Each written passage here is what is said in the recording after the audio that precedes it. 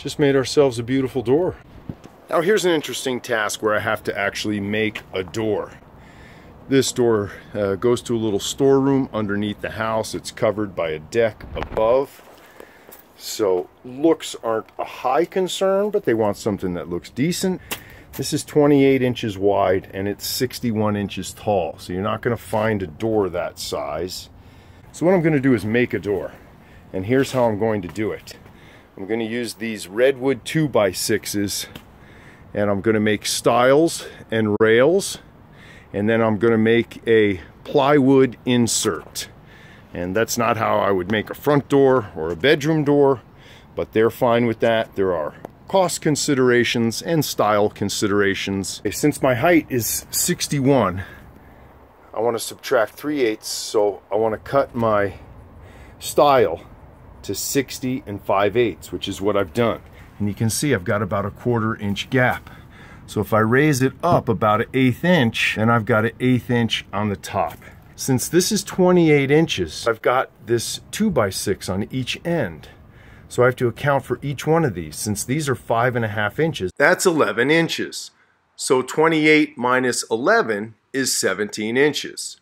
So I want to go 17 inches minus 3/8 of an inch. Therefore, I'm going to cut these at 16 and 5/8. Now I've got my rails and stiles cut. What I want to do is cut a rabbet here. So I'm going to cut this 1/2 inch this way and 2 inches this way.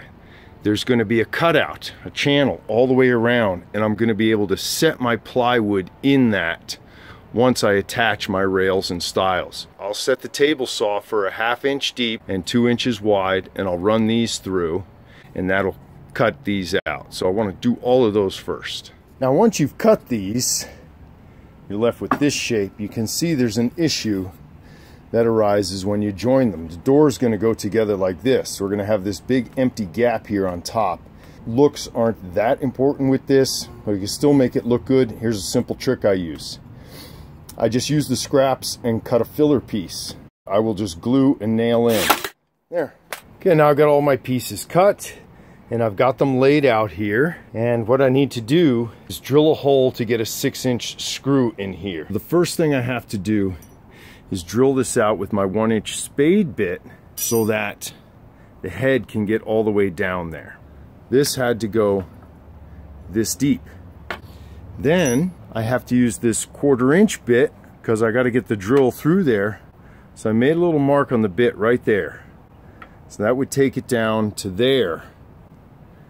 So that basically drills through this whole 2x6. It's important to get these lined up straight because you don't want them poking through the side. And I could feel the wood squeeze together just then. I could probably just do one, but I'm going to do 2 screws for each corner, and then I can cut my plywood. Now with all those screws put together, you can see we've got a really sturdy door. Okay, so I've got my door hung, got my hinges on, and the door works just fine, nice and sturdy. And I've got an ideal gap up here. It's a little big right here. You know, if this was a front door, I would redo this. But I do have a real nice gap here. Nice and even, just over 1/8 of an inch, which is perfect. I've just measured this right here and cut my piece of paneling. I'm using this exterior siding. So this is rated for exterior. And so I just cut that to fit in there. And you can see I can just pop it in there. So now I just need to screw this in. And I do have the option of I can cut some redwood molding to put over these gaps. That's why this doesn't have to fit perfectly, because it's the inside of a shed. They may not care. So before I screw this thing in, I just put these little spacers down here because I don't want the plywood, I don't want the paneling pushing up against any of the wood. And I'm using these 1.25 inch pan head screws. Okay, so let me show you how I fill these holes in. I buy 1-inch dowel because I know I'm using a 1-inch spade bit. So I just stick the dowel in there, make a mark, take that out, and cut it. Now with that dowel cut, just cover it with some wood glue, just glop it on there, stick it in. That's it. Can wipe that off with a wet rag. I'll do that for both of them. There it is. Now those are sealed up, they're not gonna rot, and they look pretty nice. And once that's all painted up, they're set. That's it.